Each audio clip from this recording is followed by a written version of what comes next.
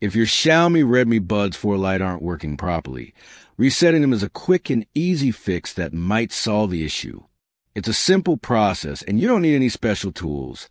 The first thing you want to do is take both earbuds out of the charging case. Once they're out, hold them in your hands and locate the touch control area on each bud.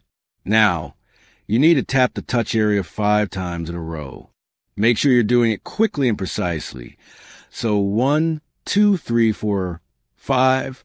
You should see some indication that the reset is happening, such as a small blink or a brief pause in responsiveness. Once you've done that, place both earbuds back into the charging case. Close the lid and leave them in there for a few seconds. This allows them to reset and reconnect properly. After a short wait, open the case, take them out, and try pairing them with your device again.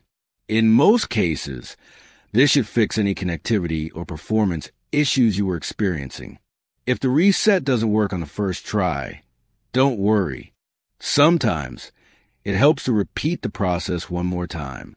Also, make sure your earbuds have some charge, as low battery levels can sometimes interfere with the reset process.